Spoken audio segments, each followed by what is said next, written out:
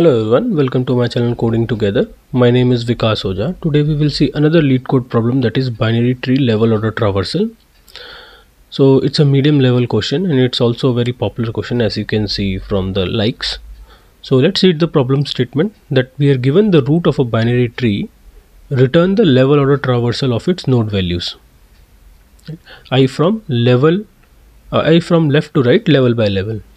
So let's understand what do we mean by level or the BFS traversal.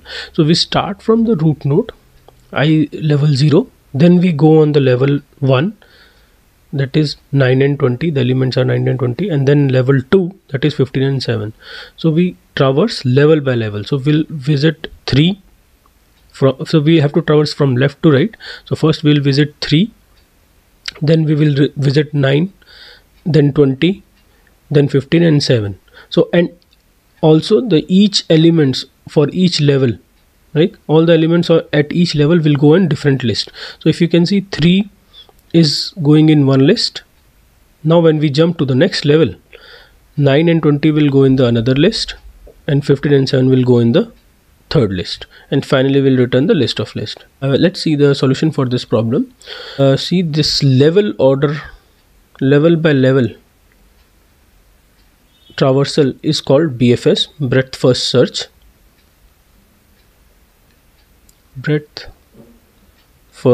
search.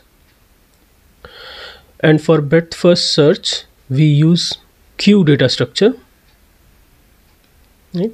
So we start with the root node. So at the start queue is empty, so we will add 3 in the queue, right? And we also maintain lists at each level. So this is level 0, this is level 1 and level 2. So for the level 0 we'll maintain a list. So we have added 3, right, and the size of the queue is 1.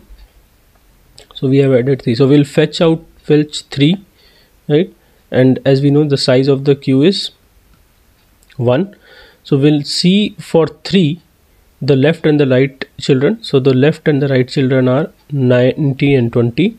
So we'll add 9 and 20 in the queue, and we'll add 3 in our first list for the level 0. Now the level 0 is completed. We have completed our level 0. Now we will check the size of the queue, that is size is 2. So we have to iterate 2 times. We will pick 2 elements from the queue. So we'll first fetch 9.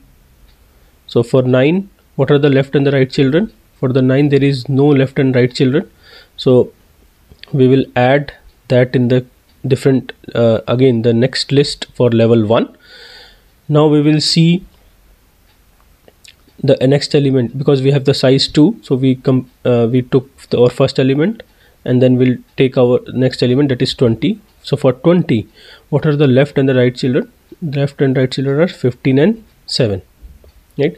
So we will add 15 and 7. So we will add first the left child and then the right child, because we have to traverse from left to right. So as we have to traverse from left to right at each level, we'll add the left child first and then the right child. So the next element is 20 is also done, so we'll add into the list. So for level 1 the list is also completed. Now we will see the size of the queue. Now the size of the queue again is 2, right, for the level 2. So we'll fetch 2 elements. So we will take out 15. So we'll see what are the left and the right children for 15. So for 15 there are no left and right children, so we'll add in the list. And then again the size is queue, the size of the queue is 2, so we'll fetch the another element, that is 7, and we'll check the left and right children. So there are no descendants or the children, so we'll add 7 in this, and we'll finally have our list, the level by level traversal elements ready. So let's see the code part of it. So we have initialized our resultant array, that will be a list of list. we have the data structure Q for the BFS, and we will first add our root element. So if the root is equal to null, we'll return result as it is. So it will be empty list. So we'll start the BFS. So we'll go till Q is not empty. We'll fetch the size at each level, and we'll maintain a list for each level. So we'll traverse from 0 to the size of the list. So the size that we calculated at each level. At each level, it represents the element, right? The elements in the queue. So first, we will peek the first element from the queue. We'll check whether it has the left and the right descendants or not. And if the left child is not equal to null, then we'll add that into the queue. And if the tree.right is not equal to null, we'll add in the queue the tree.right. And finally, we'll add the element into the queue. So once this for loop is over, right, we'll add the list in the resultant list that we defined above. So at this for loop will run for each level, right? So at level 0 it ran for 1 times, at level 1 it ran 2 times, and at level 3 it ran 2 times again, right? So because at each level the size of the queue defined the number of elements present at that level. And finally, once this while loop is over, we are done with the BFS. We'll return the resultant. So let's run this solution.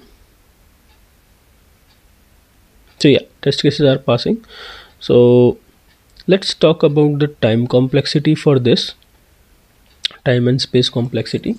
So as we are visiting each node of the tree, right, so the time complexity will be order of n, right? So as we are visiting each node, right, so it will be order of n. So space complexity will be order of n again, because at each level the elements are stored in the queue, right? So at level 0 the size of the queue was 1, and at level 1 the size of the queue was 2 because it had 2 elements. So the maximum number of elements that we can have in a particular level, that will be obviously the last level, right? So here in the last level means all the leaf nodes will go in the queue at a time. So last level the queue will have the maximum elements,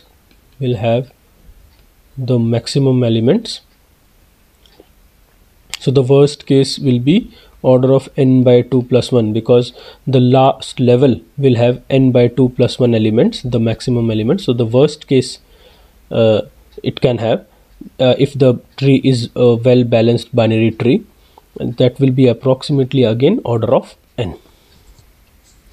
So hope you like this video, and if you like this video, please share and subscribe. Thanks for watching. Bye.